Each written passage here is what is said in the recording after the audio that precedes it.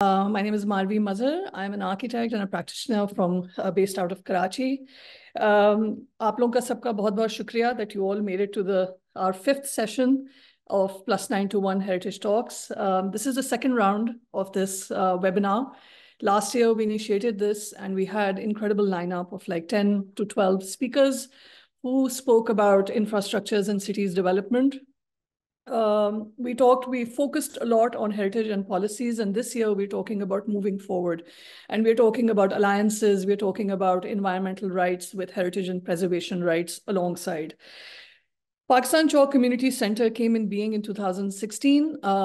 Since then, from talking about interventions and thinking about how to work with the city and with the people, we constantly wanted to initiate the different conversations around how the development takes place. We've been advocate towards larger projects with the government, against the government, with the government, thinking about how new spaces are created and how historical spaces are incorporated. Since COVID, we've gone digital, but one of our projects is still going on, which is the Heritage Walk Karachi. And now, luckily enough, since last 2 years, most of our research projects are funded through that sustainable model, where Heritage Walk kind of pays a lot of our sections and bills, especially with students working and giving them a small stipend to kind of, work and do research with us.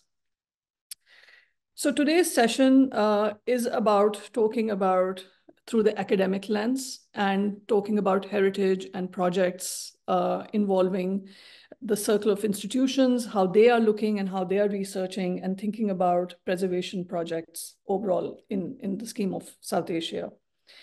Our last day before yesterday's session was incredibly amazing. And I would like all of you to, once it gets uploaded, to please have a look at it. It talked about infrastructures of state-based projects like museums, community-led cultural spaces.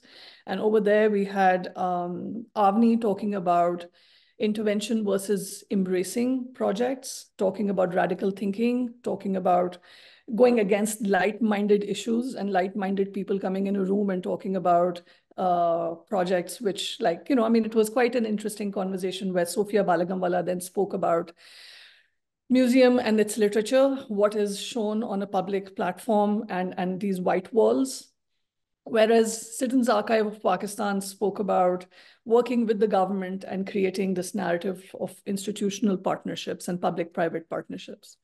So on that note, I will let my colleagues lead you into how the session will start. There are some outlines that they will talk about. And on that note, every speaker will get 10 to 12 minutes to speak. Of course, 1 or 2 minutes can go up and down.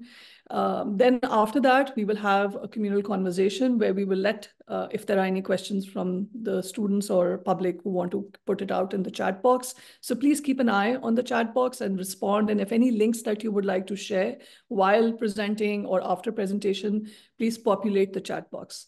Thank you so much again. And I really appreciate all of you saying yes to our webinar. Thank you. Yeah. Hello and Assalamu alaikum everyone. I'm Hamda and I will be hosting today's session with our 5 wonderful panelists. Thank you so much again for taking our time to be here with us today.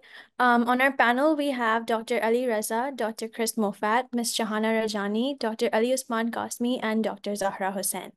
And so getting into it, the topic of discussion today, as you all know, is academia and its role in shaping the city's landscape. So just a little bit about the topic before we start.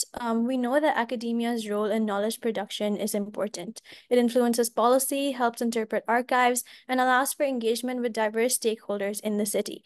But we also know that because of rapid urbanization as a result of neoliberal ideologies, there is a growing threat posed to heritage spaces in terms of their erosion and destruction and even lack of maintenance. And so our primary motivation for this session is to delve into the role of academics and the responsibilities of academics amidst these changing dynamics. And the main questions that we're seeking to know more about through this session are A, how are academics actively rehabilitating heritage and what tangible result, if any, has come from their efforts so far? In addition to that, academia's role in curating historical narratives raises questions about what is worthy of being preserved in archives, and therefore what is eventually represented and recorded as history. Thirdly, academics and universities, as we know, serve as critical knowledge producers. How then can universities deepen their partnerships and their relationship with cities? And so through this, we basically want to explore the potential for enhancing this very important relationship between universities and the city moving forward. We hope that today's panel can offer us some insight into these questions through their unique perspectives and practices. And in terms of the structure of the conference, I will be introducing our panelists one by one, and then I will invite them to speak each for about 10 to 12 minutes. And just a small note before we start, my apologies in advance for this, but in case you do go over time, we may have to give you a gentle reminder just so we have enough time for a Q&A at the end.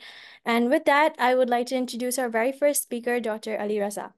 Dr. Ali Raza is an associate professor at LUMS and a historian of South Asia. He received his doctorate from the University of Oxford, and his research and teaching interests include the social and intellectual history of South Asia, comparative colonialisms, anti-colonialism, decolonization, and post-colonial theory. He is the author of Revolutionary Past, Communist Internationalism in Colonial India. His book narrates the lives, geographies, dreams, and anti-colonial struggles of Indian revolutionaries and how they sought to remake the world. In addition to his other scholarly commitments, he is also the co-founder and co-curator of the LUMS Digital Archive. Thank you so much for being here with us today, and I will now give you the floor. If you could just please share with us any words or about your work and any insights you have regarding our discussion, that would be great. Thank you. I really appreciate this. Thank you for the invitation, Marvi and Hamda. Hamda, thank you so much for setting this up really nicely. I'm just going by the prompt that we exchanged, that we discussed on WhatsApp, and what you recited right now. Because I want to begin with a qualifier that I don't work necessarily on heritage or cities for that matter. I do teach on them occasionally. I think my colleagues' research is more relevant to those questions. But going by the prompt and the abstract that you shared, I thought that it might be better for me to speak mostly in relation to my work with students, colleagues like Ali Osman Kasmi, who we both work and teach in the history department at LUMS, other activists, and I thought that I would speak about our collective efforts to make the universities we work and teach in as spaces where intellectual freedom, critical inquiry, and most importantly, dissent is important, is crucial. So the first thing I want to point out, or rather to reflect upon, is, and again, thinking of your prompt, the first thing I thought it might be worthwhile thinking about was to disaggregate the term academia and perhaps separate the academy from the academic. And I say this because academies obviously are institutional homes for academics like us. They offer us the space that is crucial for teaching and research, but they're also institutions allied with and reliant upon capital and, of course, state power and state logics. In that sense, they're also complicit in the destruction of heritage, of what we consider to be heritage, and indeed the erasure of history itself. Maybe I'll end on that, but just to kind of point out other things about the history of this thing that we call academia. There is, of course, a story of the modern and the contemporary university that is to be told from the Second World War onwards. And that obviously is a story of tremendous success. This is when university education really takes off in both Euro-America and, of course, the formerly colonized world. In Europe and the US, for example, there are more students from working classes, women especially, and of course, there are more racialized and discriminated minorities gaining entry into college and graduating with degrees of higher learning. In the colonized world, of course, there is a state momentum, there's a state impetus, there's a state logic, there's a state need to create more universities and more students in what is ultimately a state-led attempt to catch up with the West. These are obviously territories that have been systematically underdeveloped, and university education is seen as a huge part of that urge, of that imperative to catch up. So from Ghana to Indonesia, there's a story ultimately of universities like sprouting all over the formerly colonized world.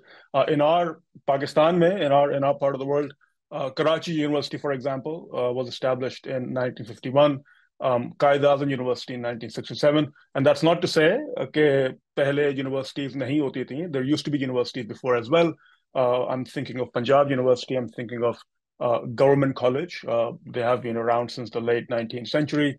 There was, of course, a University of Dhaka that's created in the early 20th century. But those universities, those institutions of higher learning, they were few and far in between. And so one story of Pakistan to be told, actually, is through this mushrooming of universities. And Karachi University, is a good kind of like starting point for that. And especially in the last 2 decades, we've seen a mushrooming of institutions of higher learning, degree colleges, all kinds of universities that have sprung up, especially after the Higher Education Commission was reconstituted and so on. So at one level, there is this story ultimately of, again, what one would consider to be an amazing success story.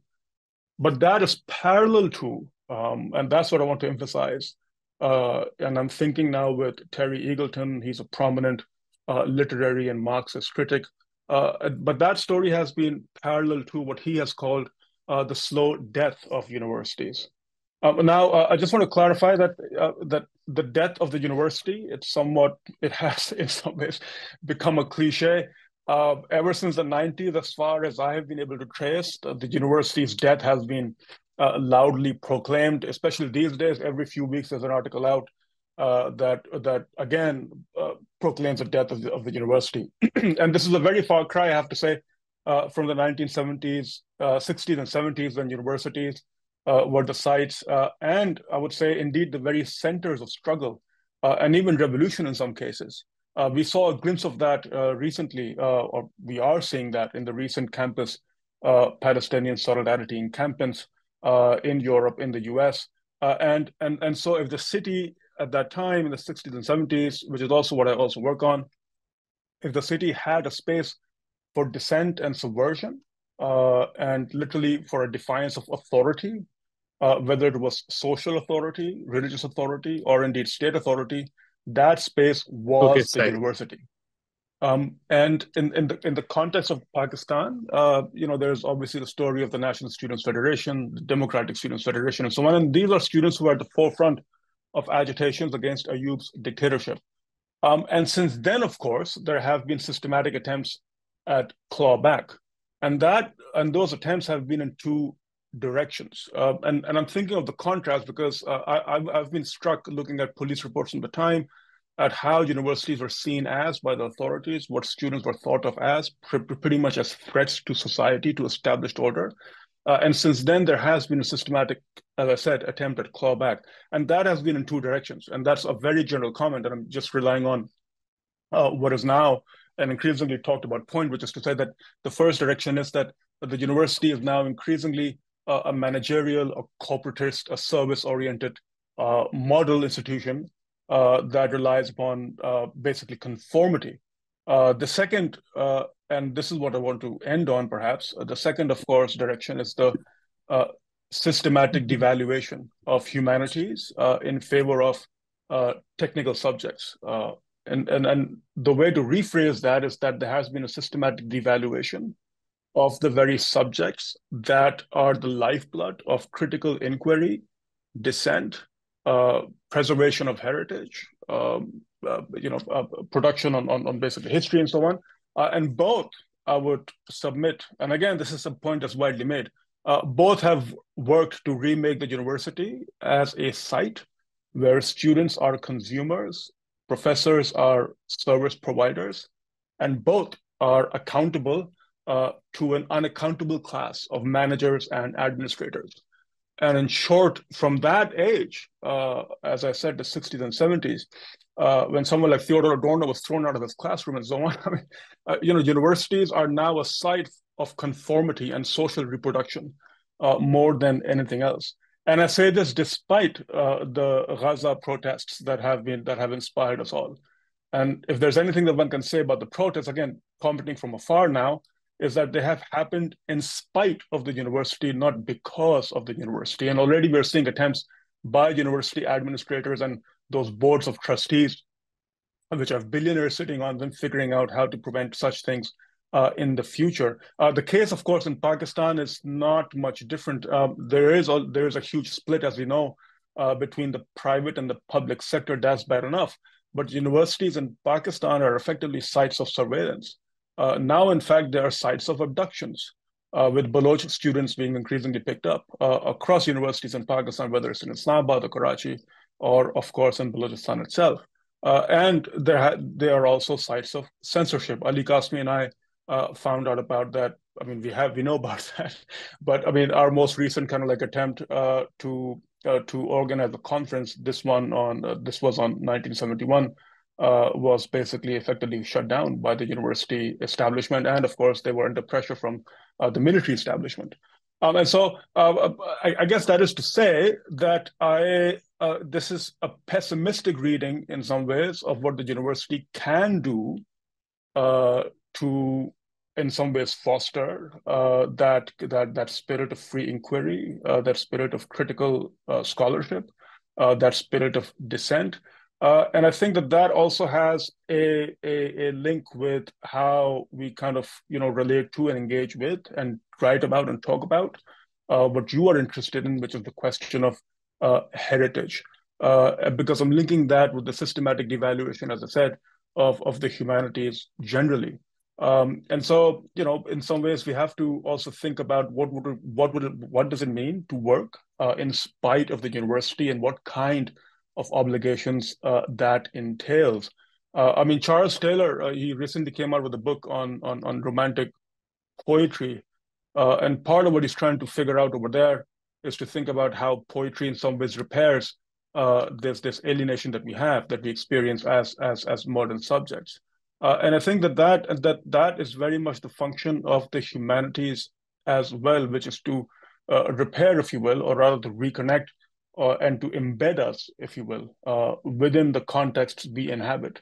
And I'm afraid, in fact, what the devaluation of what we do in the university means for the cities we also inhabit, because, as I said, that this destruction of heritage that you spoke about is not disconnected from the academy. And there is a paradox over here that even when we have academics and scholars like we have in this panel, Shahana, Ali Kazmi and Chris, who work on these questions, we also have our colleagues in some ways who work in other departments, from policy to economic development to urban kind of like who work on urban questions, and those departments are in fact complicit in the destruction of heritage itself and the erasure of history too. And so they are in some ways complicit in cementing this logic, as I said, of disembeddedness. And so this is what, in some ways, what I'm trying to point to. And so for that reason, maybe I don't hold out too much hope from the university as an institution, and maybe that's a pessimistic side of me talking.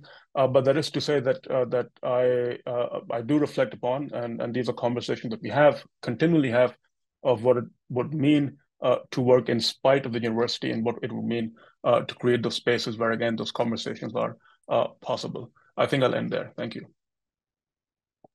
Thank you so much, Dr. Ali Raza, for all of your words. Just like a quick, a couple of my thoughts. I just think what you talked about in the sense of disembedding, in the sense of this de-aggregating professors and people who are academics from academia and from the institution is a very interesting topic, especially because as you go away from the institution, as you go away from all of the vested interests and all of the the structures that are complicit in this erasure and violence, you go towards a more holistic re-envisioning of what what heritage, what history, what humanity, what identity can be. And And as a student myself, as someone who's thought about these things, it's also a great conversation to be had about how we can move away from older methodologies and move towards a more cohesive relationship with the rest of society in general. And with that, I would just like to hand it over to Hamda, who will introduce our next speaker. Thank you. Yeah. So our second panelist is Dr. Chris Moffat. Dr. Chris is a senior lecturer in history at Queen Mary University of London. He received his PhD from Cambridge University on the anti-colonial revolutionary Bhagat Singh and the way he is remembered in 21st century India and Pakistan, which is what led him to his work in South Asia. He was a visiting faculty member in the history department at Government College University, Lahore, during which he was also involved in a collaborative research project with colleagues and students in architectural and cultural studies at NCA. Currently, he is the editor of The Time of Building, Kamil Khan Mumtaz and Architecture in Pakistan, and co-editor of Lahore in Motion, Infrastructure, History and Belonging in Urban Pakistan. Dr. Chris, thank you so much for taking time out to join us. And if you could please share with us some words about your work and any insights you have for our discussion. Thank you. Thank you, Hamda, and thank you, Amna, as well, and Marvi, especially for having me here. And I think it's a real privilege to be on this panel about academia and its role in shaping city landscapes. And actually, I think it's nice to follow on from Ali, because I think I'll pick up on some of the similar questions about academics' relationship to authority, to critique, these sorts of questions.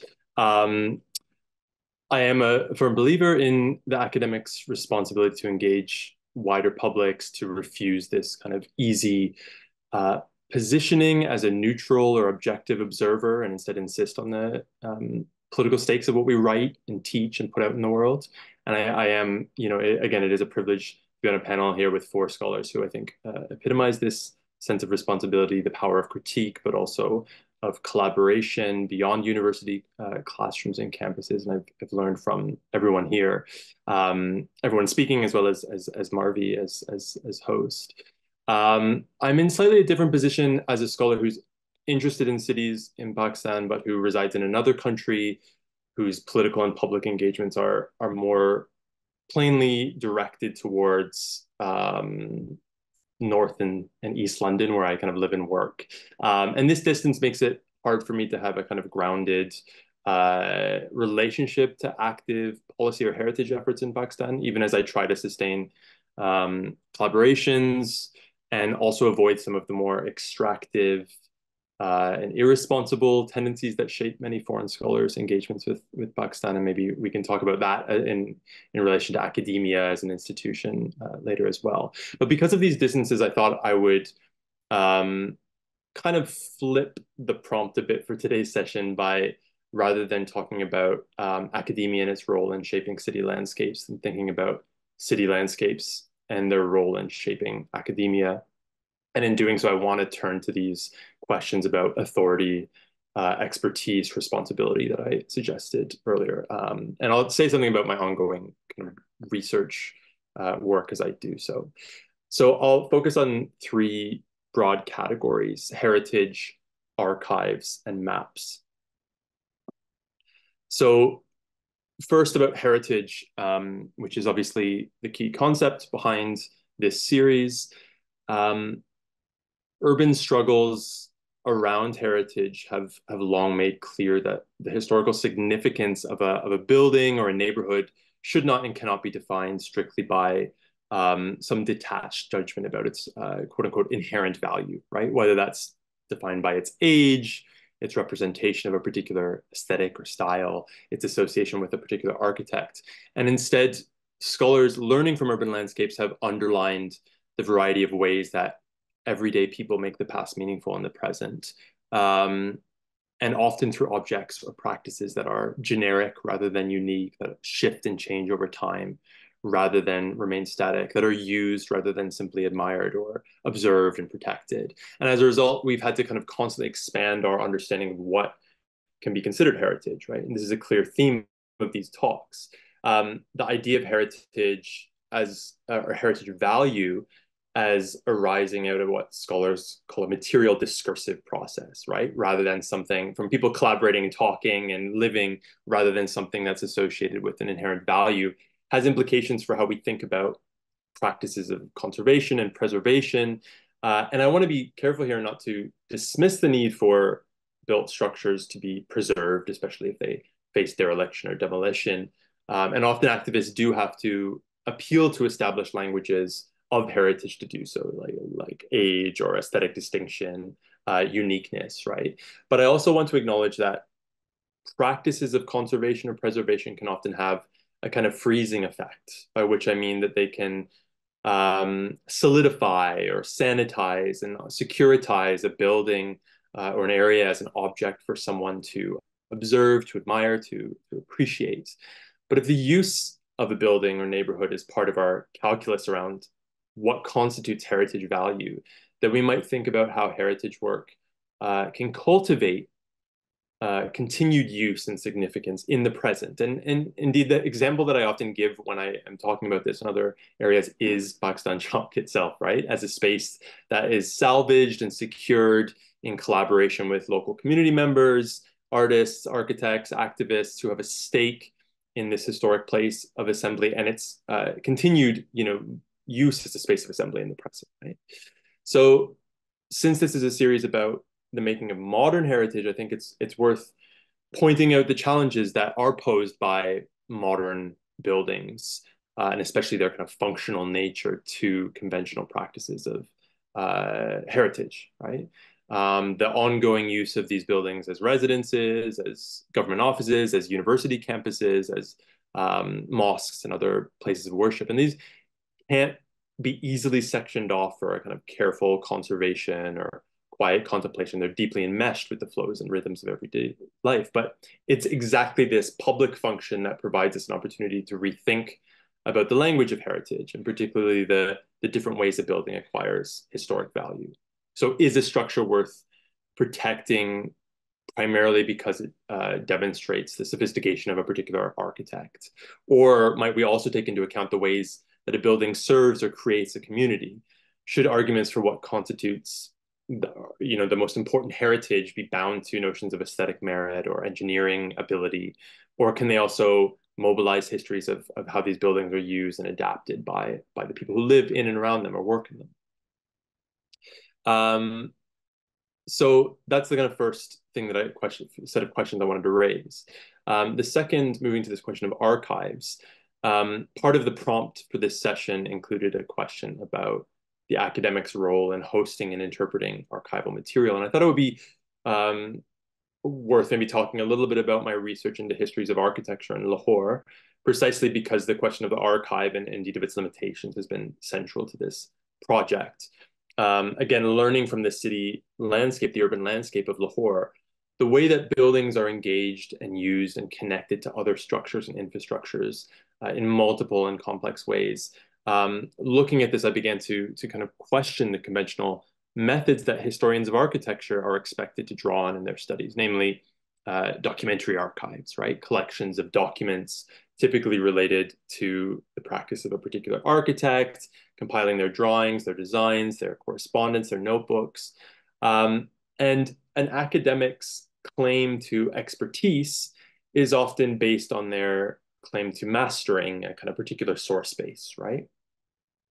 So it's not entirely surprising that historians interested in architecture are drawn to the architect as an individual coherent figure, even if we know that architecture as a practice is shaped by all sorts of different relationships with clients, collaborators, construction workers, municipal authorities, legal kind of land use regulations, the availability of material, funding, all of these sorts of things that are required to make a design a reality.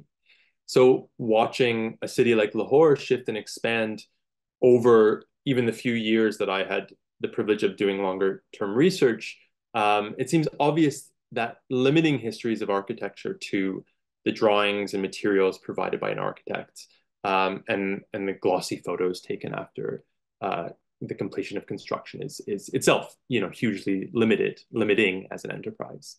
But then I also started to think about whether or not it's really possible to archive in the way that we conventionally think of archives as sort of static, comprehensive institutions. Can we actually archive architecture in any meaningful way? And one of the outcomes of this was the development of some teaching tools around the possibility of an architectural archive in Pakistan, which I trialed with collaborators earlier this year at NCA and BNU in Lahore, at IVS and NED in Karachi, and for which I received a lot of, hugely useful, often very critical feedback from students and staff. And I'll put in the chat the website for this. Hopefully that should work if you want. It's still kind of a work in progress, but you can look at the teaching tools. There's also a free book there, which I'd mentioned earlier, Shahan had mentioned earlier before the session started, on Kamal Khan Mumtaz, which you can download. But one of the things that I'm kind of underlining here is that engagement with city landscapes and the people who live in cities forces academics to expand the notion of heritage, as I've said, but also to push us to define what architectural authorship actually is, right? Beyond a celebration of these kind of lone visionary architects, towards instead an appreciation of buildings as messy, lived archives of sociality, sentiment, belonging. And again, this has consequences for the academic's aspiration to mastery, forcing us to confront the hugely qualified and necessarily limited perspectives that we can draw out in our research and writing.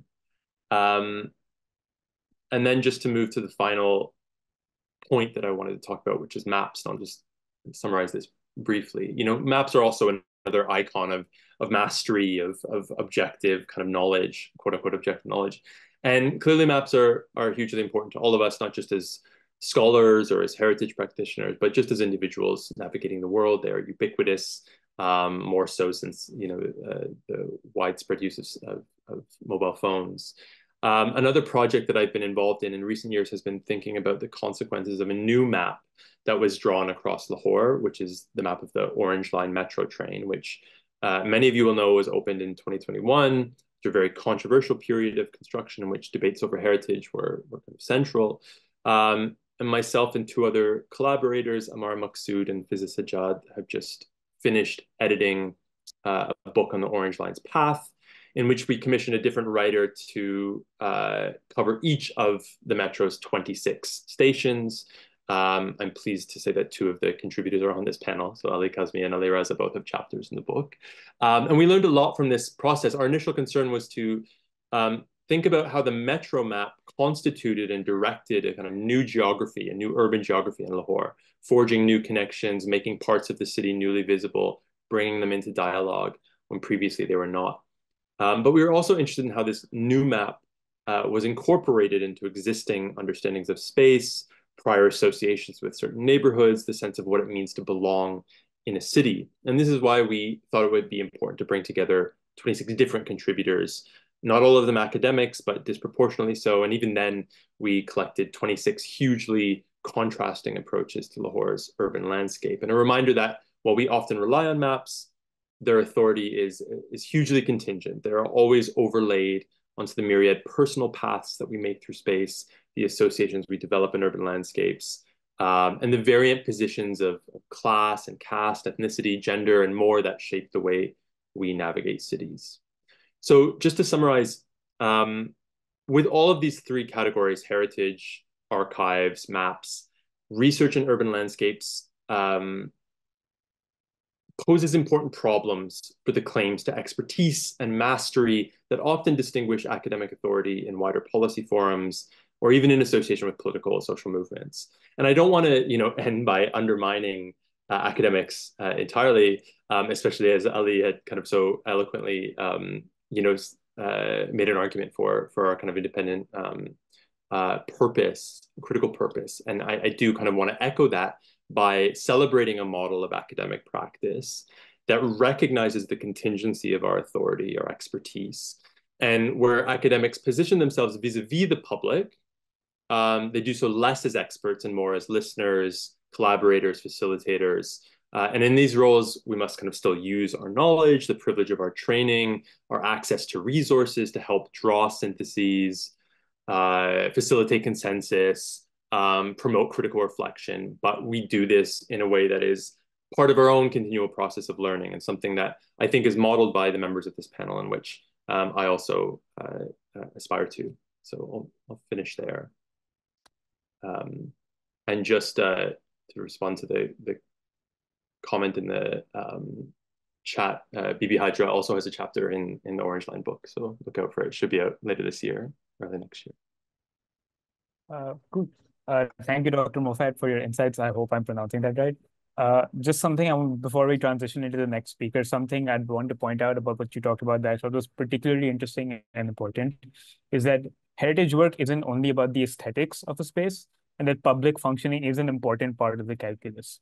So questions about the impacts of these spaces and what it means to preserve the actions that were existent in those spaces is both important and I think particularly interesting. Because especially when you talk about places like Pakistan Chowk, like you brought up, when you discuss with people who live in that area what the space meant to them, it's not only what the space looked like that is important to them, it's the emotions it evoked, right? So as a space to discuss, etc. And I think that's important. So thank you for those thoughts. I'll pass it back to Hamza to introduce the next speaker. Thank you.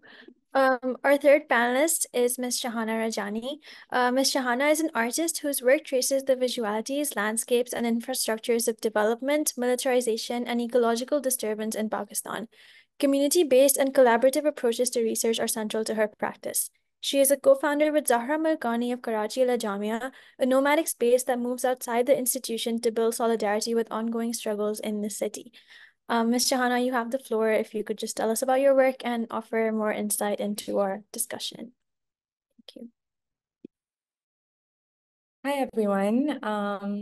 Let me just... thank you all for having me here today and for organizing this really, an event that really touches upon a lot of things that I've been thinking about in the past year. So it's really a pleasure to be here. So when I got the invitation to participate in this talk, I immediately knew what I wanted to share because it's research that I've been doing these days and really thinking through. And at the heart of the research has really been this question of the relationship between the university and the city, and really thinking about the ways in which universities and knowledge production are having really material consequences for the ways in which we are viewing relating to the city and also the ways in which the city is transforming. As the intro said, I'm an artist, so I really will be taking a sort of visual studies angle on this and really thinking about the role of visuality in relation to knowledge production and in relation to city and also heritage. Let me see. Okay, great. So for the past almost 10 years now, I've been running this pedagogical project with a friend of mine, Zahra Malkani, and together we have really been thinking about, I think to a great extent, what Dr. Ali Raza was saying in the beginning of the systematic devaluation of knowledge production, critical thinking, of radical pedagogy. And yeah, we've been working to think of ways, alternative ways of learning, alternative ways of reconnecting to the city in the ways that we were really feeling that the university has severed our connection to urban space. We began this project at a time when we were really experiencing in Karachi an immense militarization of urban space, but also a really visceral militarization of the universities and knowledge production, where it was really feeling, again, surveillance, censorship, the kind of work we wanted to do, the kind of community we wanted to build just wasn't possible within the space of the university. So we sort of decided to go outside institutional walls and create this nomadic space where every year or so we organize events, courses to connect with struggles around land in the city specifically. Most recently, we have been doing research and thinking about the education city, the Sindh education city. And for those of you who are not familiar with it, it is being built on the outskirts of the city. It's a project that's been launched for many years, but now it really seems to have picked up pace. It's over 9,000 acres of land. I think all big educational institutions in Karachi have land over here. But what we've really been learning is that in this area, it's the neighborhood is called Chuhar, and in this area are located about 40 indigenous villages, pastoral fields, agricultural lands, all of which have been through either intimidation or through illegal occupation being occupied. And so it's really kind of got us to think about the history of our educational institutions, higher education specifically, in the land grab.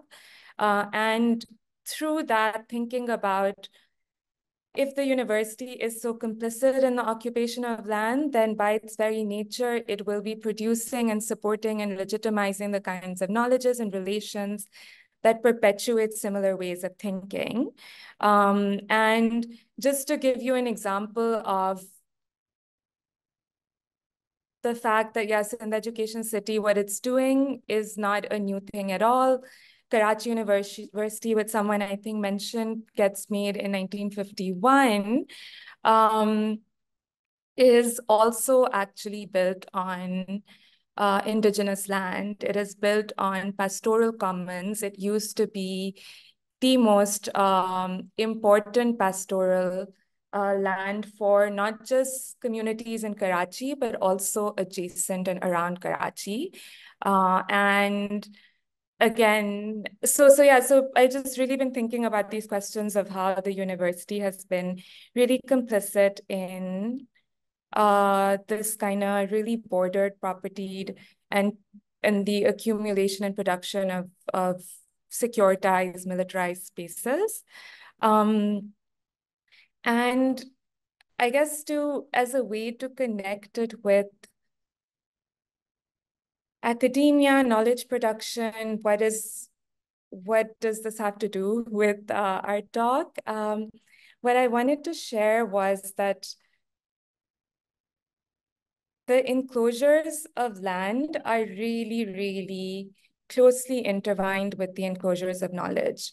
So the enclosures of land and the occupation of land in and around the city is accompanied by enclosures of knowledge, by which I mean delimiting the ways in which we think, relate, visualize, connect with the land around us. So when it comes to Karachi, all of the peripheral land on the outskirts of the city since a long while has always been visualized as Banjar Ghair Abad Ghair Mahfuz, right? As empty land, as something that no one inhabits, even though these are fully inhabited spaces that have been inhabited long before 1947. And this is just an image that I wanted to share to get us thinking of that kind of the role of the blank space, or how loaded the empty space of the map is, right? And imagining that this land is there waiting to be developed. And what Education City is doing is eerily similar to Bahria Town, to DHA City, right? They actually form a triangle on the outskirts of the city. Malir Expressway, which is this really destructive infrastructure project that's being built, to facilitate all three of these institutions. So the university is actually really partnered with some really evil real estate development projects, and is doing really similar things at the end of the day. And when in all the work that I've been doing, every time I sit down with indigenous activists and we are looking at a map, I've always been so surprised that no one is ever going to go into the center of the map. Everyone's attention is always at the margins. That's all they're interested in seeing, because they want to see what has been cut out of the map. And they are constantly bringing my attention to the fact that the peripheries of the map are always, always mapped as blank space. And that how their settlements, their heritage, their histories, their ways of life are never given representation in the map. And that has really material consequences for the way in which development gets done, right? Because the map helps to legitimize this idea that nothing is there, nothing is being destroyed. Bahria Town, Education City, it's all great, let's support these projects.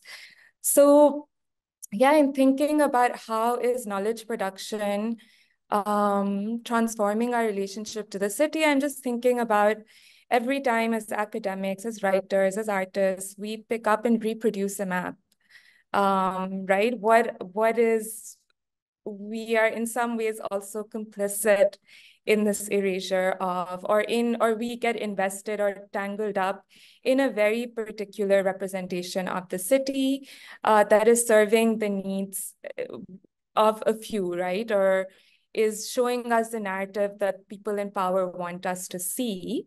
So yeah, this is just a close-up of, this is the highway. So this is showing Gadab, where Bahria Town is doing its construction. I mean, it's already done its construction, but you can really see that the map completely has erased everything.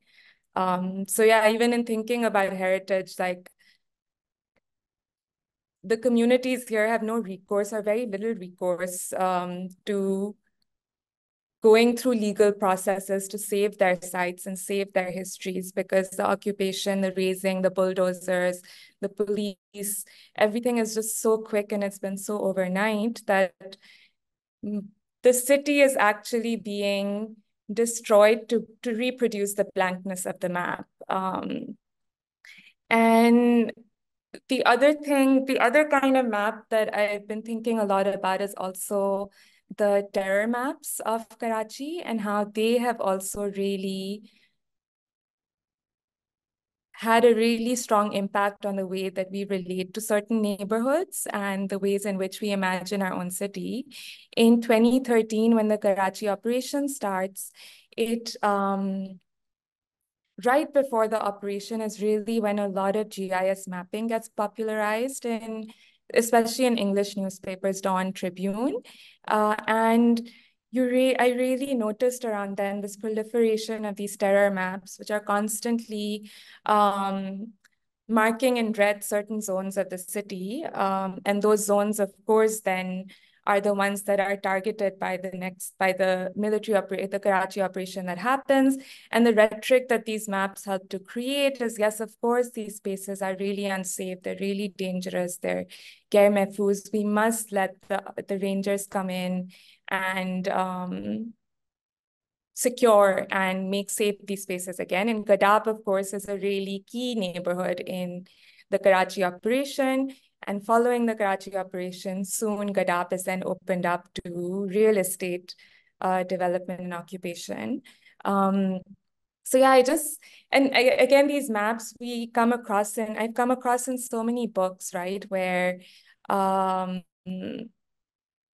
a really important argument is being made, something really interesting is being said about the city, but the map then is used as a neutral object.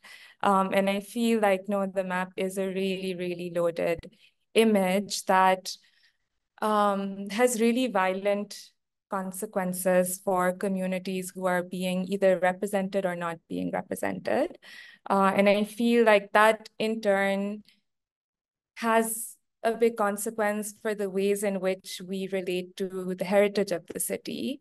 Because if a place is just not if a place is shown to us as Banjar and Ghairabad, of course, we're not going to think that there's heritage there worthy of preserving.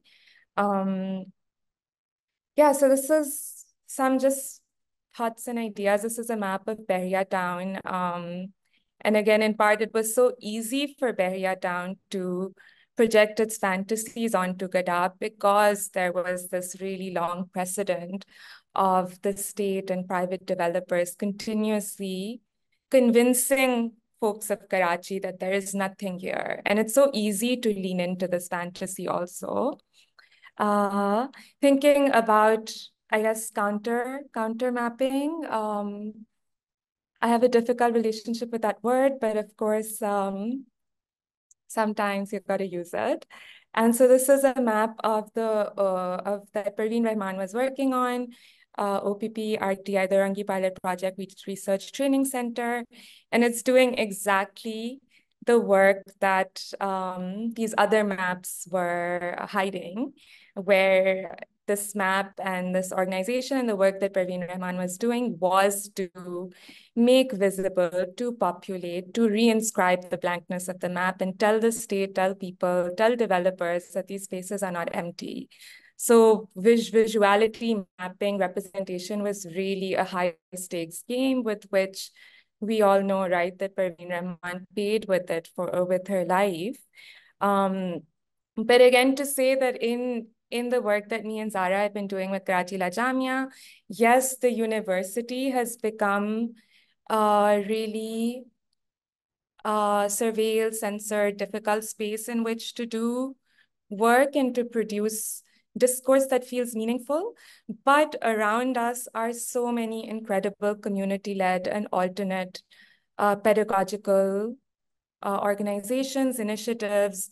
And I think we tend to, I often, in my pessimism and feelings of hopelessness, tend to forget that I am not isolated and I am not alone in the work and in my interests. And there is actually so much to learn from community organizations who have been doing really, really crucial work around us. And I did want to be careful about ending on a positive note and thinking about, yes, that there is so much of the city that is being destroyed, especially Sindhi and Baloch histories and heritages and settlements. But there is also worlds of beauty and abundance that exist and survive amidst annihilation and amidst vast erasure, amidst vast violence, in places where people and communities have no recourse to state heritage preservation, or in places where the state is really not even interested, it has so much to gain from destroying those sites and those histories. I really also found that communities really come up with some really beautiful, incredible means of survival, adapting. And this is just an example of murals in Ibrahim Hedri, which is a fisherfolk settlement in Karachi. And these murals are kind of like maps. And a lot of these murals feature a shrine in the Delta, in the Indus Delta. And these shrines have either been submerged by the sea, or communities have been forced to leave their homelands because the river is no longer there, and people no longer live next to their shrines. They, hours and hours away and have had to move into Karachi. And in this way, I found that a really interesting practice through which people are, I guess, quote unquote, preserving their cultural heritage, their sacred heritage, is through painting images and maps of their shrines and their ancestral homelands that are really disappearing under the weight of the sea. And so the image takes on a really new kind of resonance and a new kind of responsibility in these contexts also, where people on whom the map has been used to enforce erasure are finding ways also of self-representation and ways in which to continue to find a sacred relation to their homelands and their shrines. And then the image becomes this really incredible, active, alive medium for them to do that. So yeah, I'm going to stop here.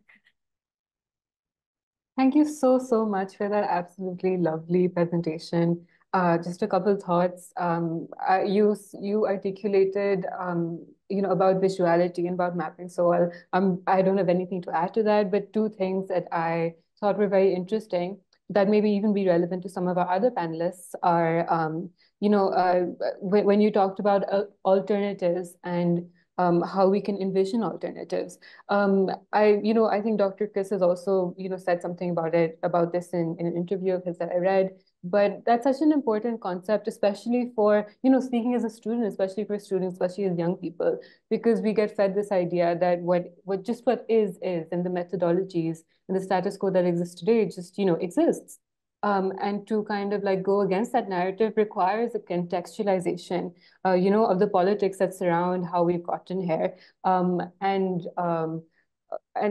yeah, and to find alternatives for that, we also kind of like, there needs to be recognition, perhaps not a like a not a going towards, but at least a recognition and a re-owning or a repurposing of the indigenous knowledge that we ourselves possess and perhaps do not use that much in our daily lives. Apart from that, you mentioned enclosures of land and therefore kind of like delimitation of knowledge.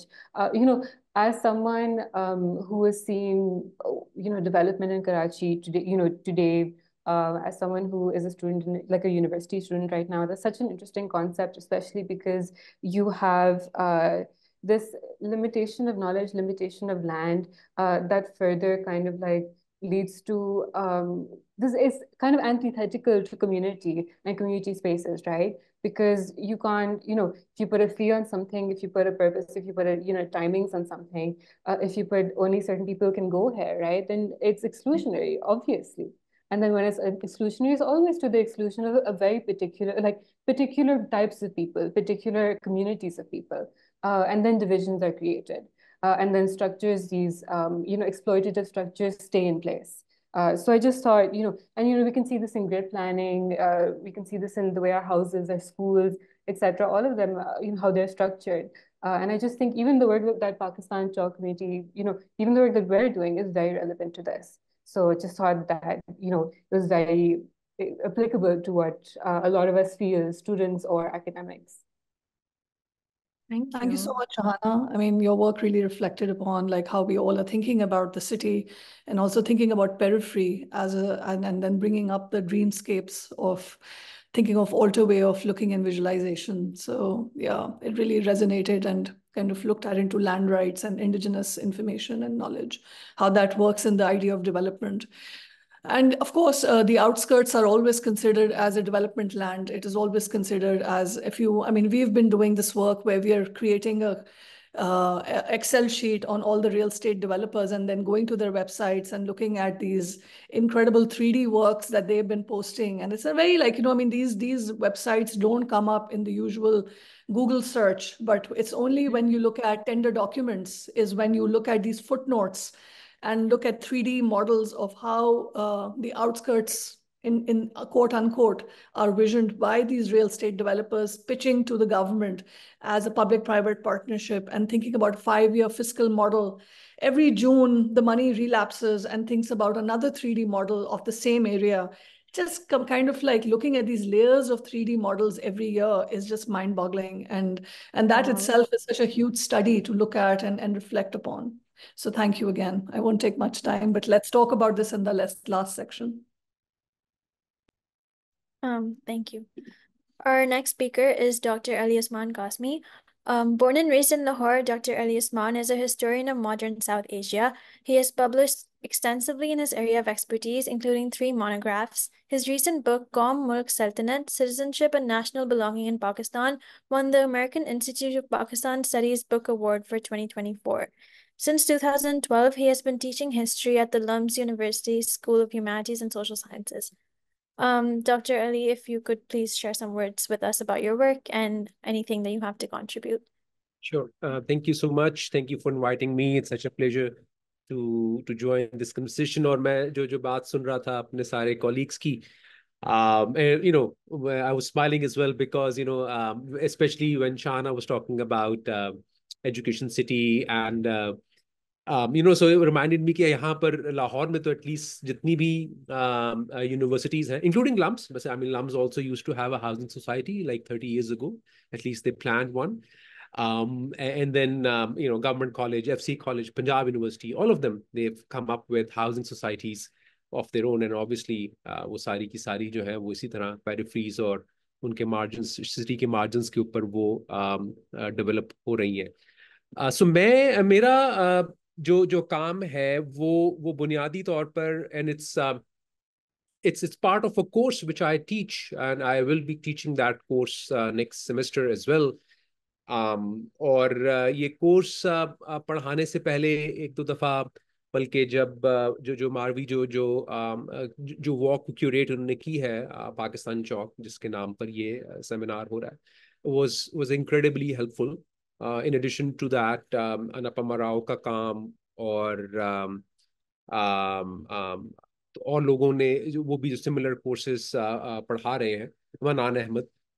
So I found that very useful. And so what I want to talk about is since the theme is the role of academia or academics, so how is it that through our advocacy, teaching, research, we can help imagine the city or heritage in a different way and think about alternative kind of like possibilities, right? So एक जो जाविया है शहर को देखने का, या शहर की तारीख को देखने का, या उसकी सकाफत को देखने का, वो ये है. ये एक हिस्ट्री बाय नाइट टूर है जो कि walled city of Lahore authority करवाती है. वॉल्ड सिटी जी, और बल्कि अब इसका नाम बदल के वॉल्ड सिटी ऑफ पंजाब शायद कर दिया गया है. इसका जो दायरा कार है वो पूरे प्रोविंस तक फैला दिया गया. सो उसमें it's a form of a consumption, right? You pay a certain kind of money, and then they sort of like there's a proper kind of like a curation of a specific kind of history के जिसमें आप देख सकते हैं कि रंगीला rickshaw जिसको वो कहते हैं. So उस रंगीला रिक्शा पर बैठकर आप शाही किले में दाखिल होते हैं रोशनाई दरवाजे से. वहां से there are certain landmarks of Pakistani quote unquote history linked with Mughal history, जिसमें इकबाल भी है, जिसमें बादशाही मस्जिद भी है, और then the imperial, the sovereign power which is the fort. और उसमें से फिर नेविगेट करते हुए the end point is के शीश महल में एक क्लासिकल कथक की परफॉर्मेंस होती है where you are offered tea along with snacks. So that's one way, right? So it's one can have obviously आप लोग ज्यादा बेहतर इसको समझ सकते हैं, एनालाइज कर सकते हैं, क्रिटिक कर सकते हैं as heritage specialists. But I mean, one could say that people all over the world, they look for this kind of consumption, right? So it's not something which is peculiar to Lahore or what the Walled City Authority is doing.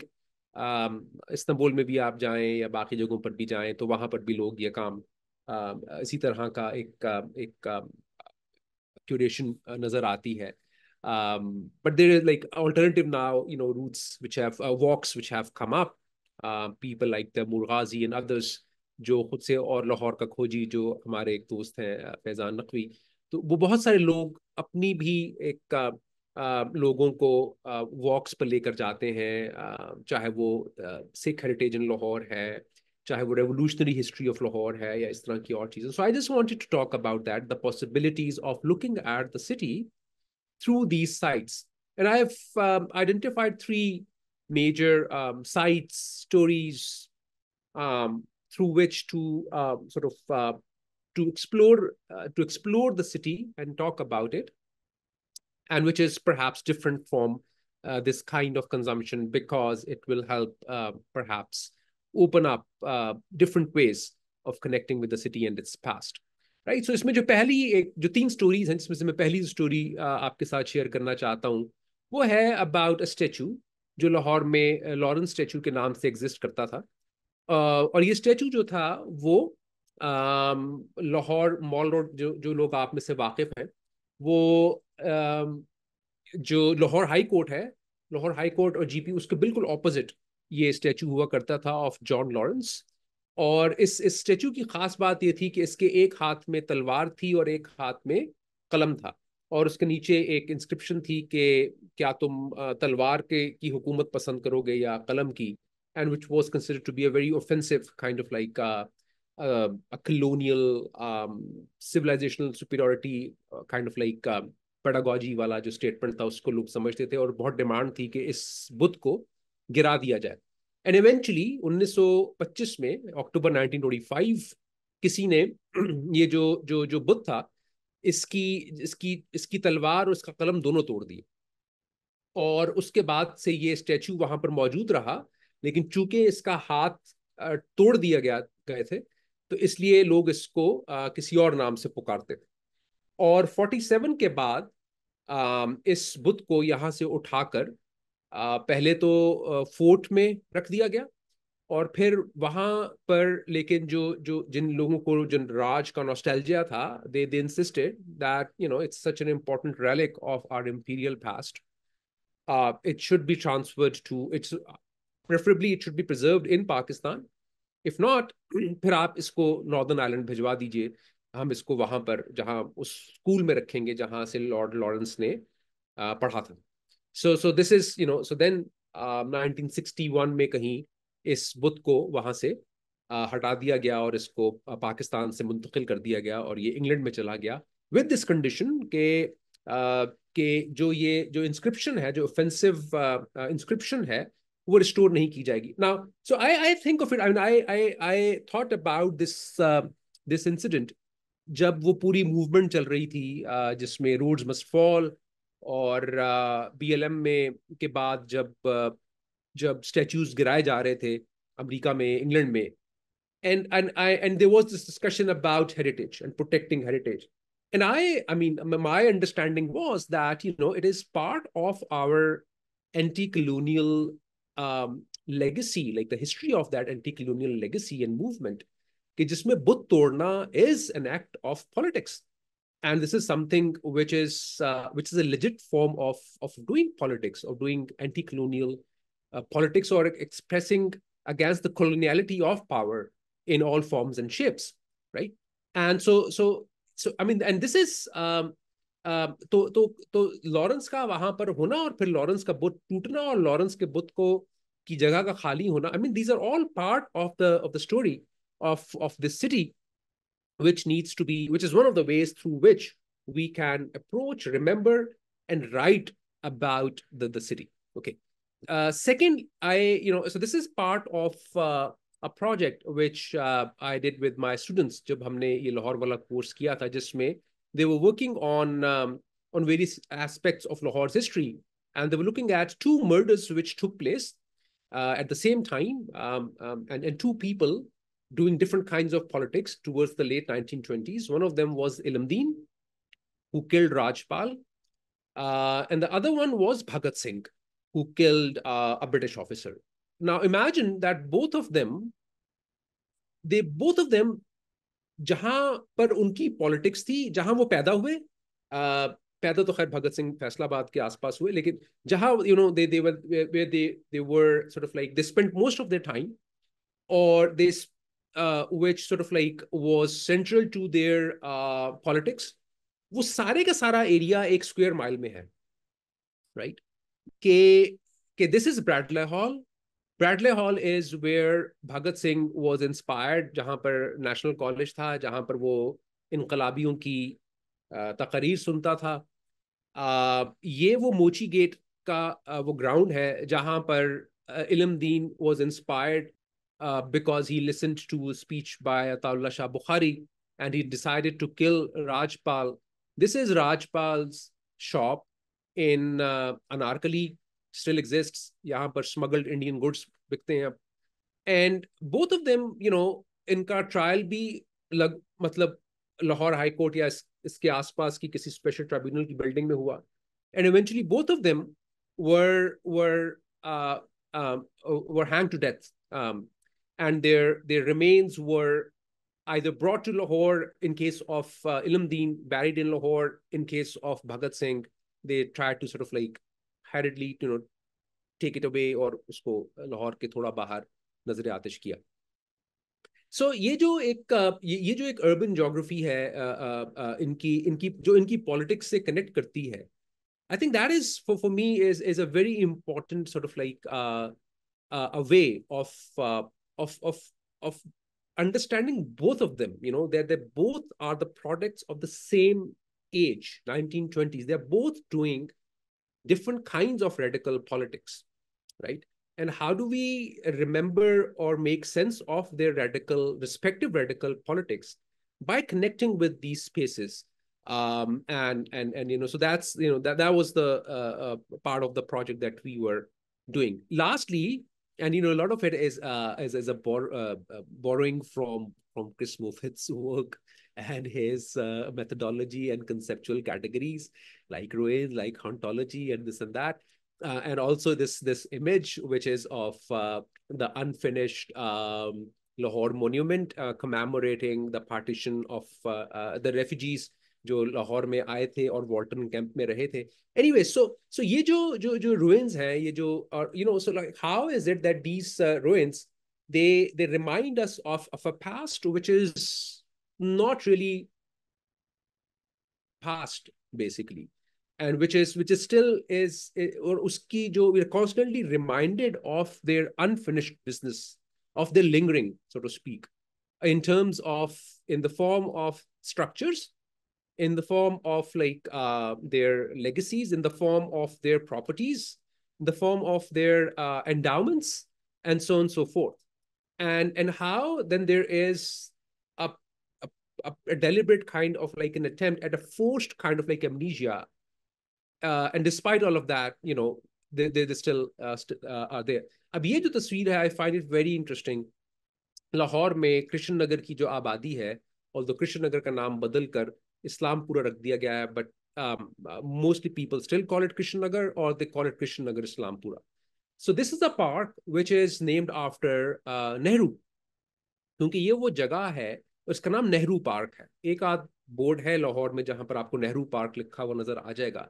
But the fact that the name Nehru has been erased is that kind of present absence that I want to talk about, and as to why it is important that that in our sort of like understanding of the city, or our knowledge production can help imagine a different kind of history, can help imagine different kinds of policies when it comes to heritage, and that this heritage can be that of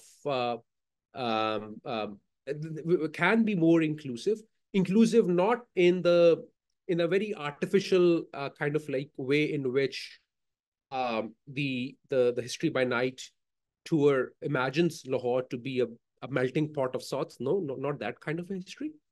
But of the cultural significance of, and the contributions of these Hindus and Sikh communities and Christian communities, and their everyday lives in Lahore, and also account for the radical anti-colonial politics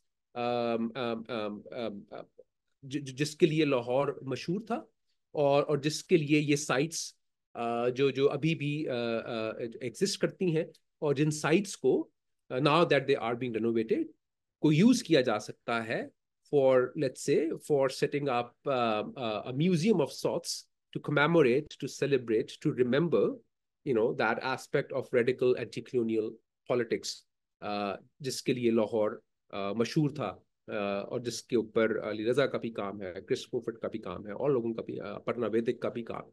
So this is, I think, this is my way of proposing as to how academics can help, and impact policies relating to heritage. I'll stop here. Thank you. Thank you, Dr. Kasmi, for your insights. That was really great.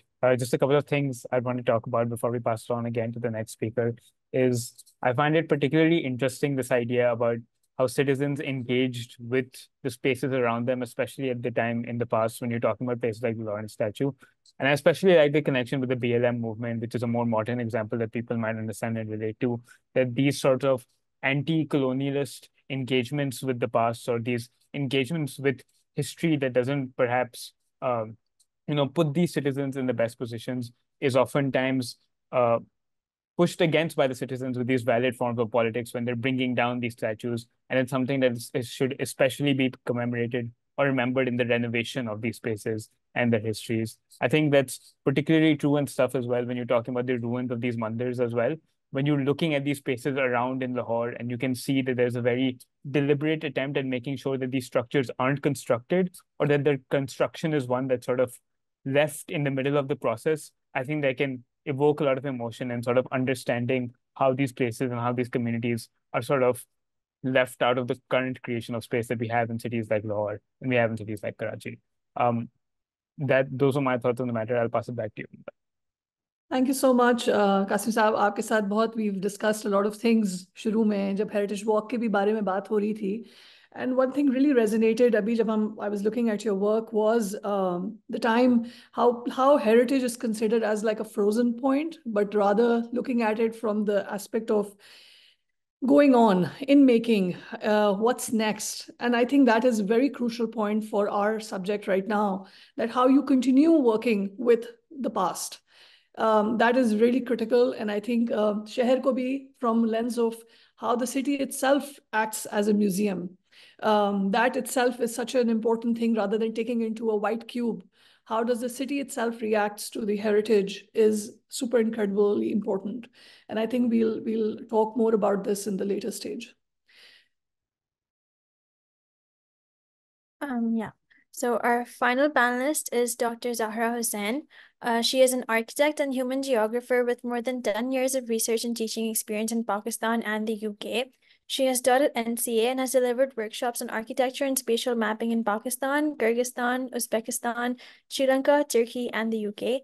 Currently, she is a guest lecturer at the UCL Urban Lab, and she has co-led multiple UKRI-funded projects on themes of climate, culture, and conflict. Her work explores forms of engagement with changing landscapes amidst large infrastructural development and climate change. Dr. Zahra, we're so happy to have you here. If you could share a few words with us about your work and just contribute to our discussion. Thank you. I'll discuss a project that I initiated back in 2012. I called it the Academy for Democracy. And then I'm going to elaborate upon that a little bit to say how we've been trying to engage with heritage and culture through this project. So I'm going to make a few points before I discuss the project. So my first point is basically that there are certain assumptions about heritage that get naturalized in the processes and procedures through which heritage is labeled and defined. And within academia, heritage is largely understood through the frames of Western elite cultural values, which are then unquestionably applied universally. So in this context, heritage is seen as monumental by experts, limited to specific sites and objects, and managed in a way that reinforces certain ideologies about what qualifies as heritage, focusing on, generally historical or aesthetic aspects while ignoring its broader context and the landscape. So this tends to disrupt and ignore the multiple meanings and essence of heritage, the people that associate with it, and the temporalities in which it operates. My second point is about temporality of heritage, and I think Chris and Kasmi Saab have also kind of elaborated upon that, and how our modes of engagement and knowledge production fuel a very modern sense of heritage inherited from the Western canon. So modernity has a very special relationship with heritage, where the crisis of the passing time bears heavily upon the heritage which needs to be arrested against change and decay. So in the process of my work, I've been, exploring the entanglements of time, practices, and landscapes, focusing on how heritage is created and shaped through the practices of everyday lives, rooted in the local lived contexts and lives of communities. And my third point is about who gets to narrate and define whose world in terms of what is deemed worthy of conservation. So heritage isn't something that's there or something that we find, rather it's produced through a set of procedures and something we create through categorization and regulatory steps. So these steps turn objects, buildings, or landscapes into certified heritage. In the process of my work, I engage with multiple stakeholders to surface multiple meanings and essence of heritage that holds communities, both human and non-human together. So in order to engage with these debates, I felt it important to cultivate an epistemic practice that puts its participants in a position to meaningfully engage with the contexts and environments that they are placed in. And by here, I am speaking about students and universities.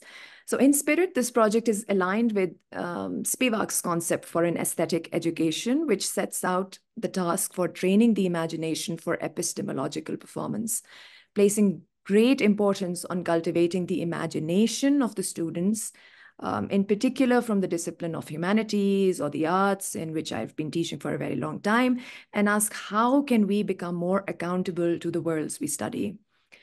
And here, Spivak says that, democracy cannot merely mean that an unskilled worker becomes skilled. It must mean that every citizen can govern and that the society places him, even if so abstractly, in a general condition to achieve this. So the Academy for Democracy is concerned with how this condition might be produced within the current academic environment of the arts and humanities, where the student is trained to actively and critically engage with the environment through imagination, rather than habits formed through transmitted structures of knowledge production. So this is I call this the large word visiting school, and this is designed as an on-site intervention that brings together students or academics, practitioners, and local communities, and it seeks to experiment in ways in which students may be enabled to recognize and better respond to the worlds that they interact with, or the landscapes and the people.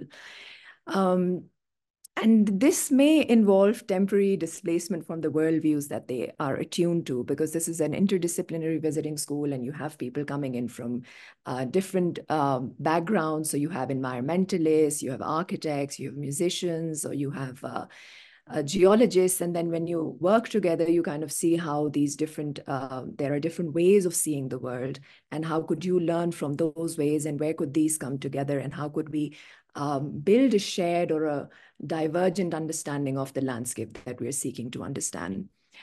So I set up these visiting schools in the Hindu Kush Himalaya mountain region, looking at how the natural and cultural landscapes are heavily entangled and are grappling with various challenges to their landscape, such as large infrastructural projects and pressures of tourism recently, and then climate change, of course.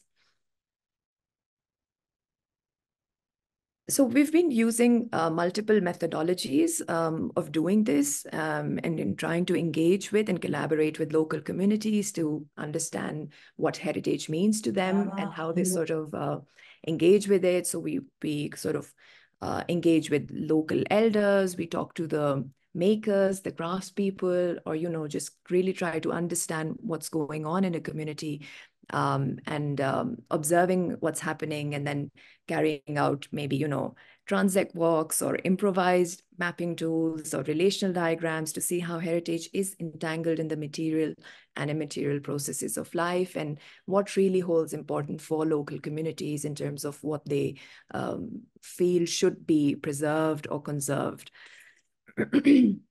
So we come up with these, different maps of trying to understand what the landscape is like and how it sort of, interacts with the everyday lives of local communities. And in trying to make these maps, we try to see what is being forged in terms of alliances, what is being severed in terms of the infrastructural projects or development projects that are happening. So how are communities really sort of trying to, have a sense of community within the disruptions that are, introduced by development projects. So with this, what we're able to do is field research and documentation, but then there is also an aspect of architecture design. And then there is some work that we have tried to do with the research that we've done with the communities to develop some policy recommendations or guidelines or architecture bylaws, which have really been drafted in collaboration with local communities. So in the course of our work, we've been seeing heritage emerging in objects and crafts, in practices and skills, in the natural landscape itself, knowledges of the folk and unseen, or buildings or part of buildings, which may not be remarkable, but are very significant for the local community. And in doing this, we've been also developing a practices and patterns catalog, highlighting how communities are engaging with their landscapes and the way these relations are changing over time, and what they have to grapple with in terms of climate change and infrastructural development in these areas.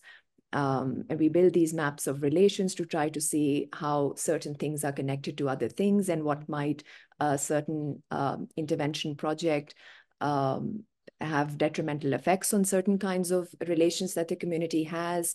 We've also sort of worked with local communities to develop community heritage museums that are set up by them. So it's not something that we have initiated as an idea, but this was a museum that was already there, and the local the owner wanted to sort of develop it into his collection into a museum, and we sort of helped him do that, but trying to use local materials to do it. And then this work has also sort of helped us set up a community conservation lab, which is now based in Skardu, where I am at the moment. And this lab is dedicated to identifying and documenting mountain heritage and produce guidelines and methods. So we're really sort of working with local masons and carpenters and weavers and makers really to see how they are engaging with their landscapes and maintaining their heritage in particular ways. And that is sort of that really sort of speaks to this idea of heritage and temporality, and how we sort of need to embrace change and decay in different ways. And then there's this other mapping strategy that I've been using for a very long time in these communities that has helped me sort of see relations at a very micro level in terms of a room in a house, but on terms of a landscape level as well. And we've been able to sort of look at relations between climate, terrain, materials, and local practices, looking at the character, form of the built environment and how that sort of interacts with the environments, and then also kind of trying to understand what are the entities and their capacity to affect and be affected in the ways that we design our interventions in these landscapes. And lastly, I would say we developed these Kailash building bylaws and codes in Kailash Valley in collaboration with local communities and Qazis and these local stakeholders sort of came together. This was a project that was sort of initiated by the local government, but I sort of asked them that, the way to go about it would be to engage with local communities and really just, conducting workshops with them to understand what built environment means to them and what their local landscape means to them, in order to understand what would be the best way of making bylaws that they would like to abide by, rather than us telling them that, they should do this. Because generally what happens in the projects that the governments do is, copy paste bylaws from one place to another, and then that doesn't really make any sense.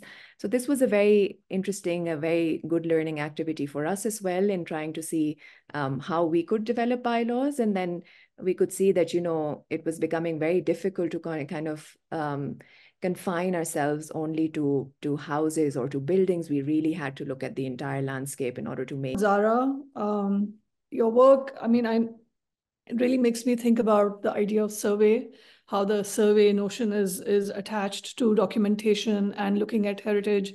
And I knew that I would like to invite you and to talk about the methodology of how to work in a context which is like so sensitive and has like a very important indigenous knowledge, and as well as heritage, which is so grassroots level.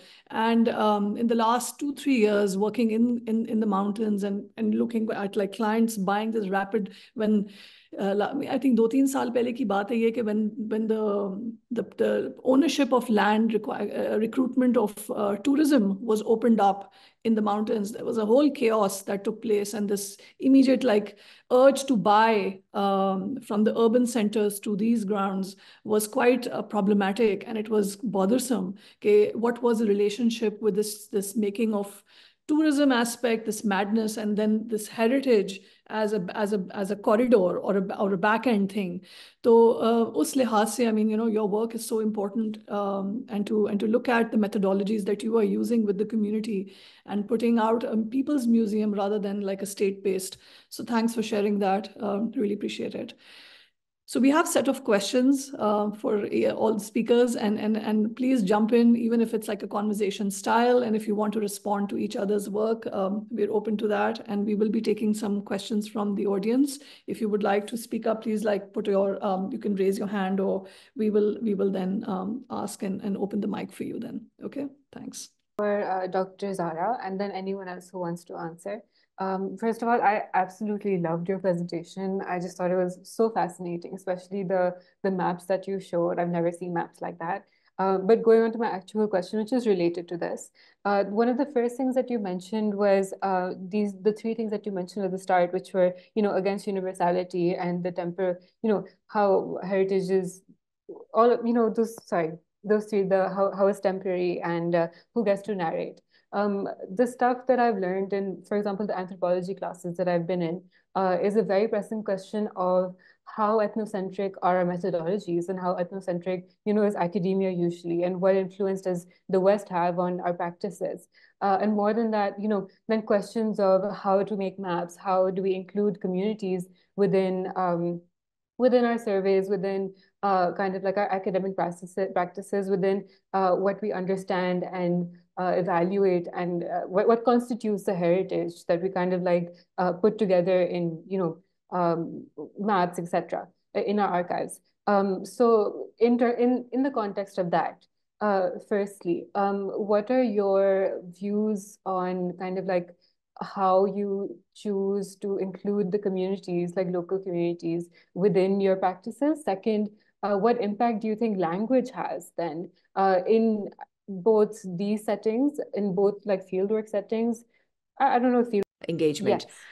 Yeah, so there are different ways in which the communities get involved. And by communities, I'm not saying the whole community, but, people who are willing to engage with us whilst we're in the field. There's, some people that we invite to our workshops, but then there's some people we come across when we're walking in the streets or in the villages, or then there's some people that we come across when we're visiting their fields or when we're going up the mountain. So it's not very so in terms of the visiting school and the activities that we've been doing for the last like 14 years through the visiting schools, the engagement with local communities is really sort of spontaneous, but also something that, in our workshops, we sort of invite them to come over and have a discussion with us. But one of the really sort of rewarding, I would say, experience with local communities has been that once the visiting school comes to an end, and everybody has sort of, worked on their research, and then they've come up with their ideas, we invite local elders and local, elderly women and other local stakeholders to come and do like a jury session with our students. So the students present their work to them, and then the, community is in a position to sort of criticize or, ask more questions or maybe correct them in terms of how they're thinking about their ideas of development.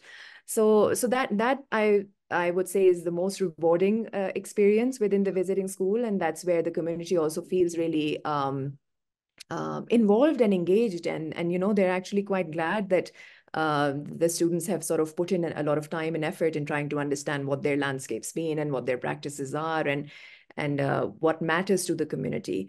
So, and on the point of language, in some cases, yes, it's very difficult. There is stuff that is lost in translation and becomes very, very frustrating at times, especially when you're trying to get the essence of how they're dealing with certain things, certain intangible or immaterial experiences.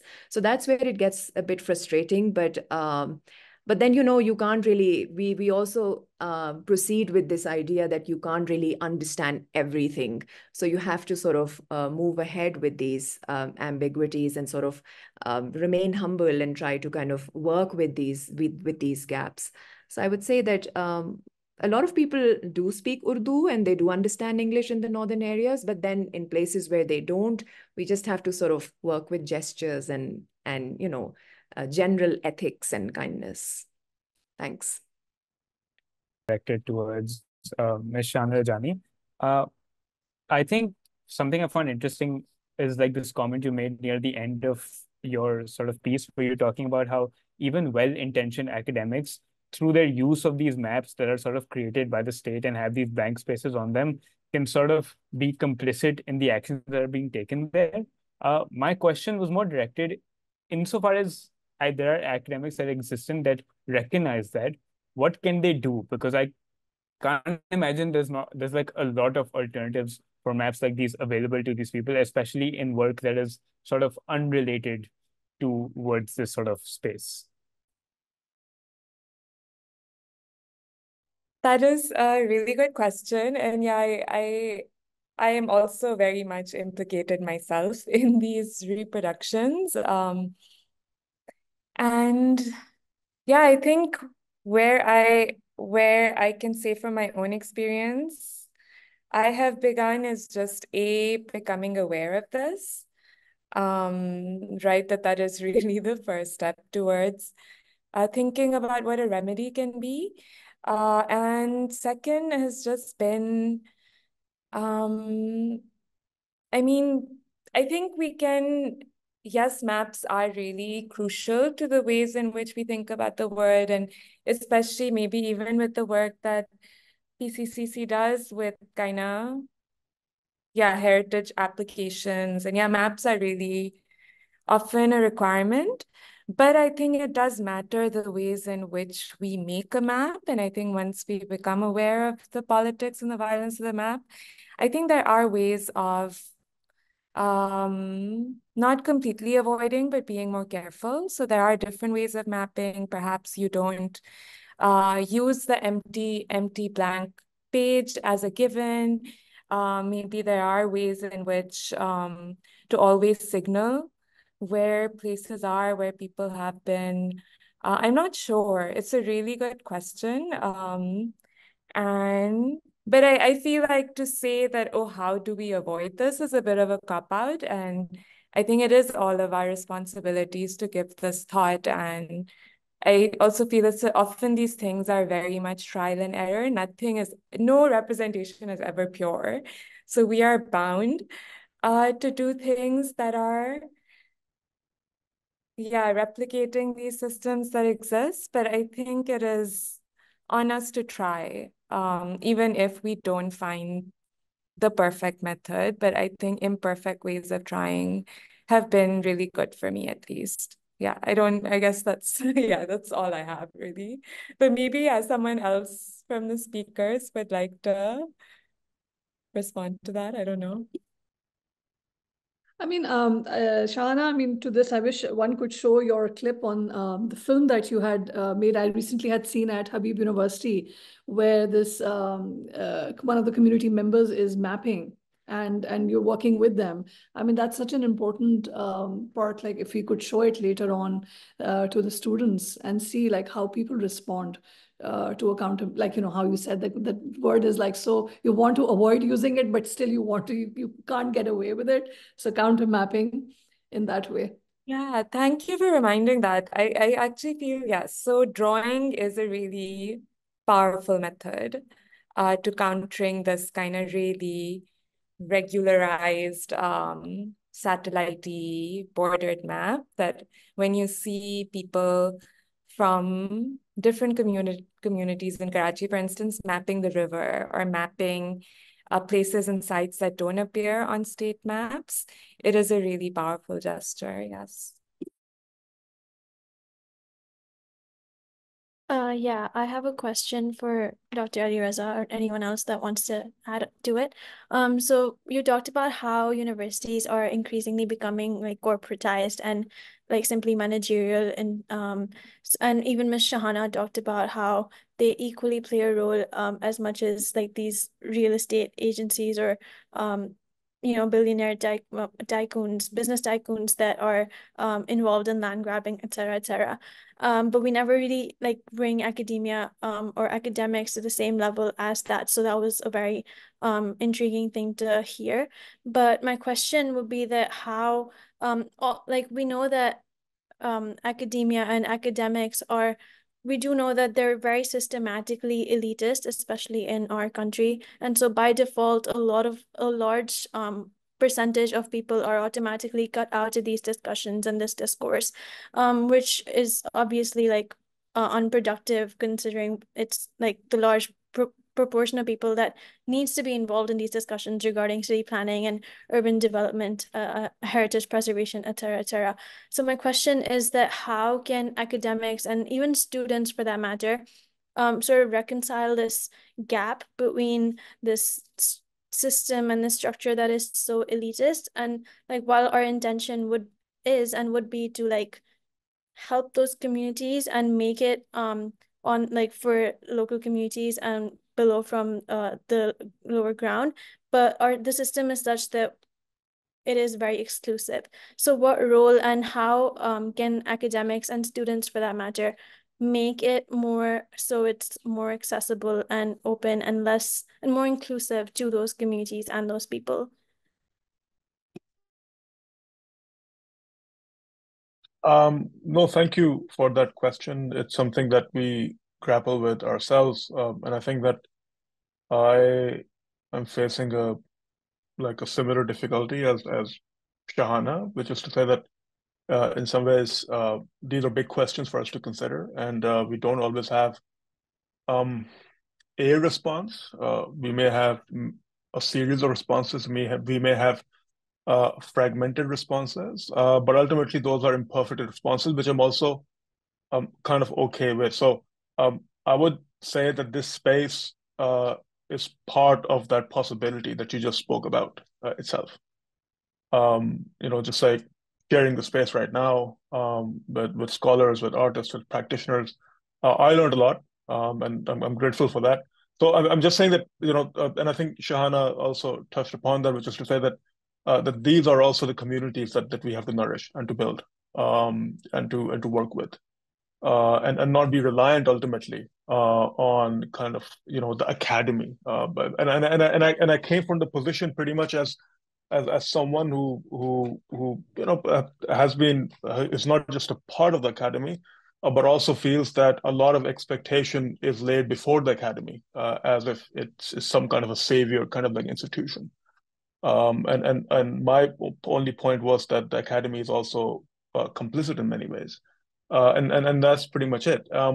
Beyond that, I don't have much to add, so I think I'll stop there. But ultimately, I think that just like echo what Shahana said, which is to think about other spaces in addition to the academy. I'm not saying we should do away with it, but think of those other spaces. We have to think of those other spaces, nourish those other spaces, and to collectively build those other spaces. And Chris also alluded to those spaces that also democratize and even out those kind of like hierarchies. So I guess I'm just echoing what they said. Not really a great response, but ultimately, I suspect that that's a collective reflection for us to engage in. I think I'll stop there. Chris, would you like to reflect on the same question? I mean, in any way?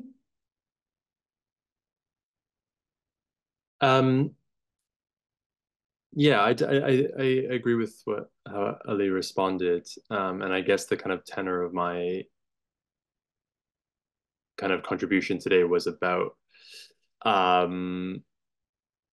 managing expectations about what academics can actually do, but I also don't want that to be a kind of excuse for not doing anything, which is, I guess, why I think it's important for us to work against some of those ways in which universities are fractured from cities and from publics in the ways that my co-panelists have talked about. That looks different in different places and according to different political projects. But it's something that, it's part of an academic's responsibility. It's not without risk. It's not without kind of depending on professional risk or otherwise. But I think that that's sort of the idea of academic responsibility that I like to place myself within and inhabit, and recognize that as part of my work, basically. Thanks, Chris. We'll just take two more questions. I'm aware of the time frame. So Midhat, why don't you go ahead, and then we'll have another question we have Minahil. Okay. Okay, so my question was for Dr. Ali Raza, but like anyone can answer it. You talked about the humanities in universities and how we see a devaluation of that. How would you say that interacts with like the rapid expansion of universities in Pakistan, especially as you see that a lot of these institutions seemingly prioritize or at least claim to place a lot of priority like on these like subjects? How would you like reconcile the two, I guess? Yeah.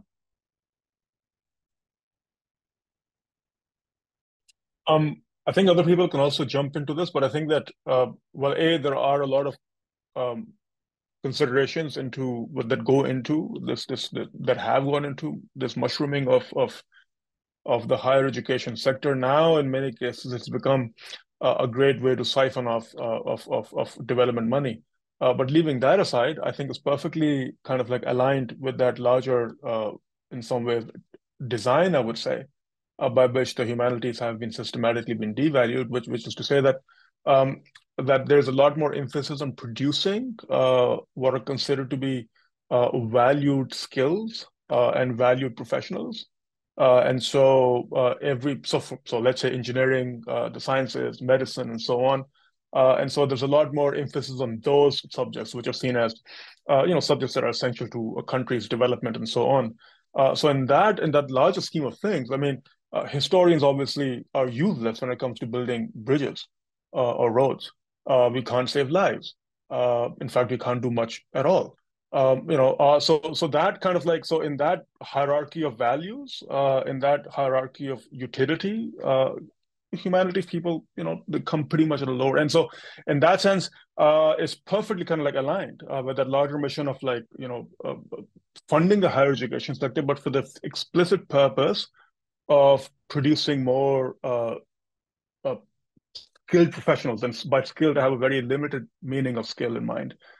So both of those in some ways are going together. And I think that is something that is increasingly, I notice, a topic of conversation in the ongoing UK election campaign, in which the right-wing parties are basically making a case for defunding or reducing subjects that are associated with the classics or literature or history and so on, the soft subjects, if you will.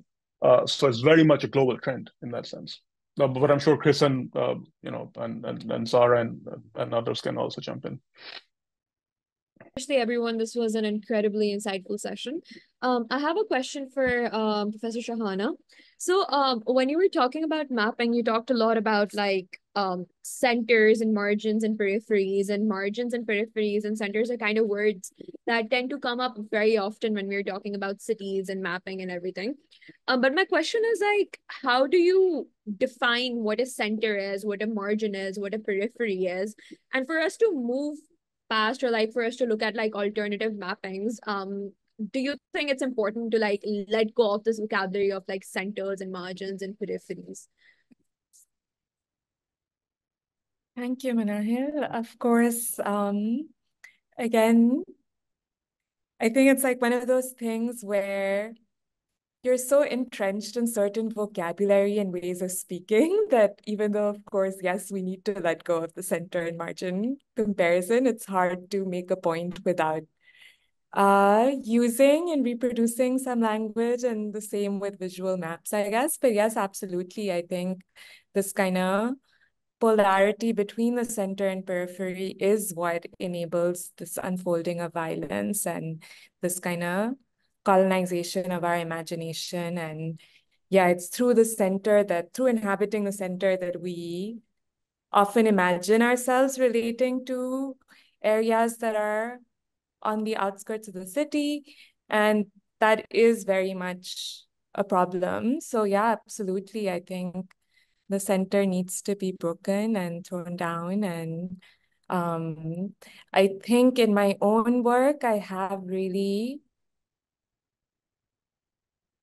been working in, for instance, the neighborhood of Malir for a really long time, looking at Gadap and Kathor and all of these regions that growing up, I didn't have so much familiarity with. And I think a big question of starting a new relationship or starting new fieldwork is, right, that kind of also thinking about ethics and responsibilities of a researcher, like, am I meant to go here? Am I, as an outsider, should I go into this neighborhood? Does it feel right? Does it like, right? All of these questions come up of like, what does it mean for me as a researcher or artist or academic to enter the space, take up a community's time? What does it mean? And I think maybe at the beginning, like 10 years ago, yes, these questions really, really paralyzed me and haunted me. And I think they're still really, really at the heart of every move I make.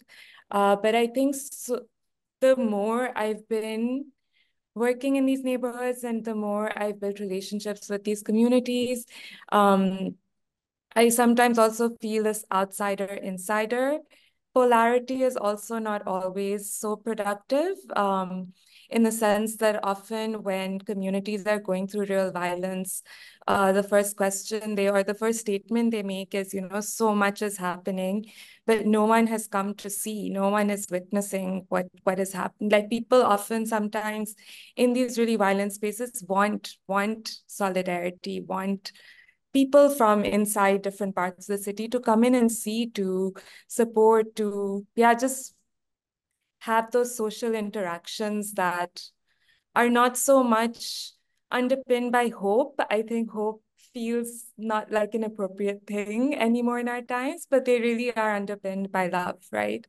That's so much of what we are doing. If you think about hope, everything feels so hopeless.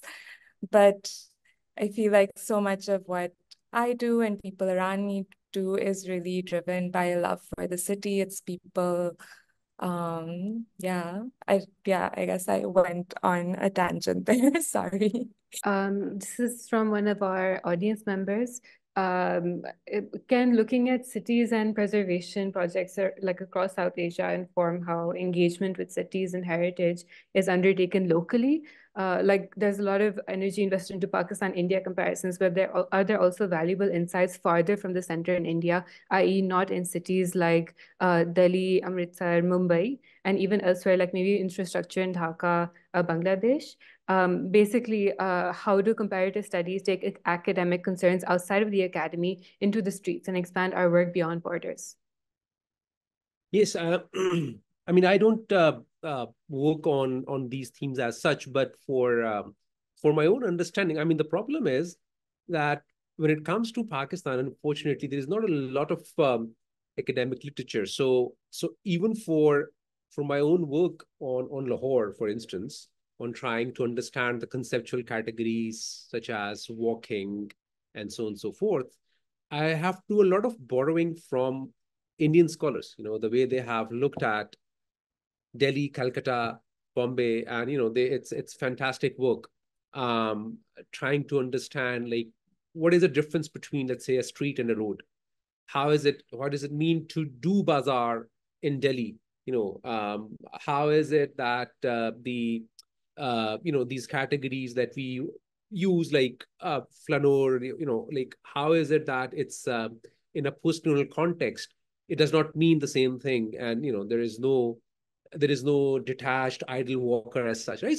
So in that sense, there is a lot more sort of like work which is being done where people are looking at these things more creatively, I would say, in case of Indian cities. And in terms of practices, policies, I'm sure Dr. Zahra Hussain and others have a lot to say, that in terms of when it comes to government practice, perhaps it's no better than us, perhaps, when you look at the way in which the new imperial sort of like capital in Delhi has been planned, and the artistic and the historical choices that they are making to tell a story about the Indian empire or Indian state as such, right? So it's maybe it's not, and the way renovation has been carried out in case of Varanasi,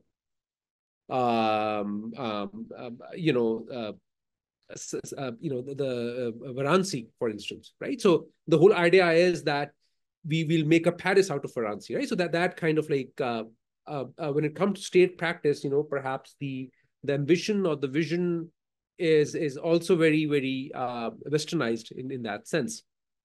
But yeah, I mean, still there's still a lot one can learn from Indian scholarship. Yeah. Okay, cool. I think that's the end to our question answer session. I'd just like to thank all the speakers so much for being here and taking the time out of your day to help us with this session. It was an incredible session. I'm sure everyone took away something from each of these speakers. Just a quick conclusion before we start talking about our next session and we end this meeting. just some thoughts on everything that happened is today we learned like about how academia plays a role in shaping the city's landscape. We talked about how like universities sort of mushroomed post-colonization because of state incentives and how that exists alongside the devaluation of humanities. We talked about how institutions like these tend to capitalize on biased map making, and we learned a little bit about how these maps can also create an alternative perspective where you can accommodate new constructions like the Orange Line and sort of visualize new connections that these buildings create and sort of some takeaways that you can have from that.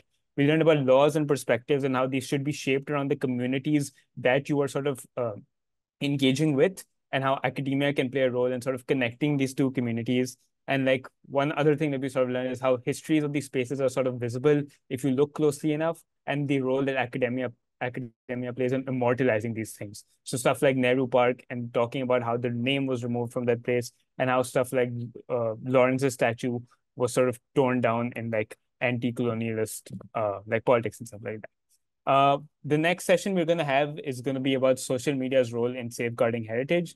That's going to be on the 28th of June, 2024, which is this Friday. It's 5:30 to 7 p.m. Pakistani time, and we're going to have speakers like Ghazi Taimur, Abu Sufyan, and Syed Kazim Qasmi.